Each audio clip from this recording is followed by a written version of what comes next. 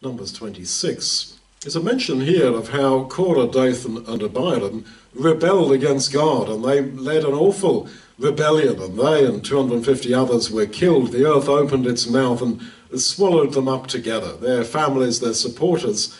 But, verse 11, notwithstanding, the sons of Korah didn't die. They were separate from their father and from the people that were around their father, the whole group that they were in with. The sons of Korah were separate. And when you read the book of Psalms, you come across psalms that were written by the sons of Korah. So they were different.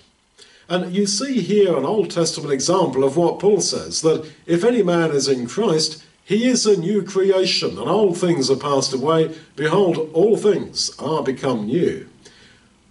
We seem inevitably tied and limited and chained by the ties that bind.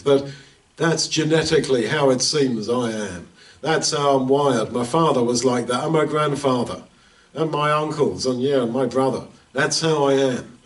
You see, in Christ there is this wonderful new creation, whereby you can become new, and you are thereby freed from those ties that bind, just as the sons of Korah were different to their father and went another path, as later biblical history shows you they did.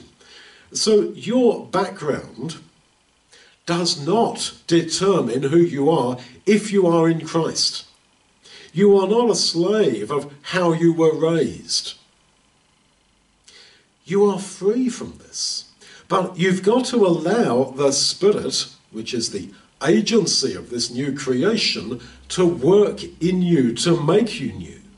And of course, it's quite scary to become a totally independent person, to become, in a word, yourself, as God intends you to be, free from all that stuff in your past. It is a brave new world, and it is to some degree a scary, lonely experience, because we would all rather run back to the ties that bind and only theoretically say, oh yes, I wish they were gone.